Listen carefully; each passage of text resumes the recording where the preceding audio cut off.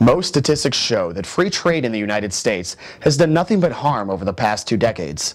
In spite of this, our leaders continue to endorse these pacts that only benefit their lobbyists and multinational corporations. But we already have plenty of evidence to show that entering into more of these dangerous agreements will only quicken our economic demise. The disastrous North American Free Trade Agreement has been destroying American jobs for nearly 18 years. As predicted by Ross Perot, we have witnessed a giant sucking sound as manufacturing has been moved south of the border to Mexico, where workers are paid as little as $3 per hour. With no tariffs or restrictions to protect us, American companies simply cannot compete with these wages.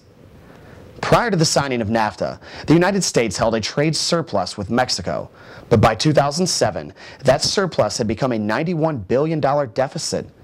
The combined deficit with Canada and Mexico had risen to $190 billion, an increase of 691%. How can the American economy succeed at this rate? The U.S. Department of Labor has shown that more than 3 million manufacturing jobs have been lost and 300,000 family farms have been put out of business since the implementation of NAFTA. Overall, net farm income is down 13% since 1993.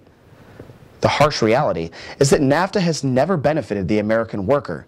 It instead encourages our jobs to leave the country in pursuit of lower wage rates, non-existent environmental standards, and free trade without restrictions.